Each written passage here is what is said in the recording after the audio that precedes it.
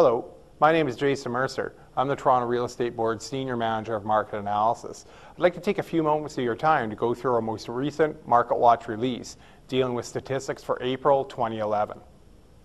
Let's jump right in and look at what sales levels were like this past April in comparison to 2010. We saw over 9,000 sales last month, and that represented about a 17% decline in comparison to the record number of sales that we saw in April of 2010. Sales that month were just shy of 11,000. Now, it's important to take a little bit of a step back because certainly we did see a spike in sales last year as a result of coming out of the recession. We were satisfying still a lot of the pent-up demand that had built up during the economic downturn.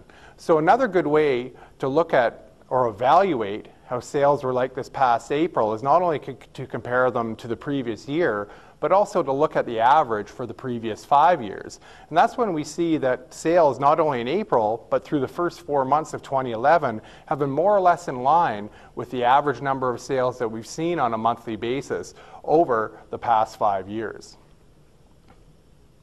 So on the demand side of the equation, we've seen the market remain quite steady, and in fact sales have remained quite strong from a historic perspective.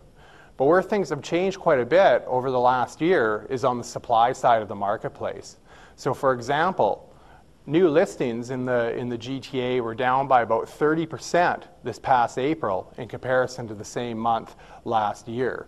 And if you look at it in comparison to the previous 5 years, it's a similar story is emerging. We're certainly seeing a lot fewer listings on the marketplace today than what we've been used to in previous years. And this means that there's been a lot more competition between buyers in the marketplace over the last few months. And when we see more competition between buyers, it inevitably leads to a stronger rate of price growth. And that's certainly what we saw emerge last month when we saw the rate of price growth accelerate to about 9%.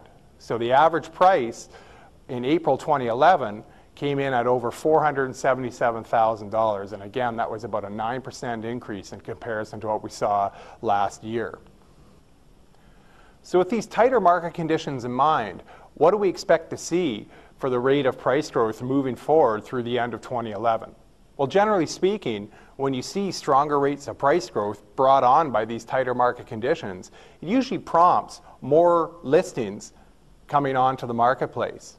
And so if we see this same trend develop over the next year, then we should expect to see more balance come into the marketplace. We'll see a little bit more supply relative to the number of people who are looking to purchase a home, and that'll see to a return to a more balanced market state, a return to low to mid single-digit rates of price growth. Thank you very much for your time, and I look forward to speaking with you next month when we'll summarize the May 2011 Market Watch.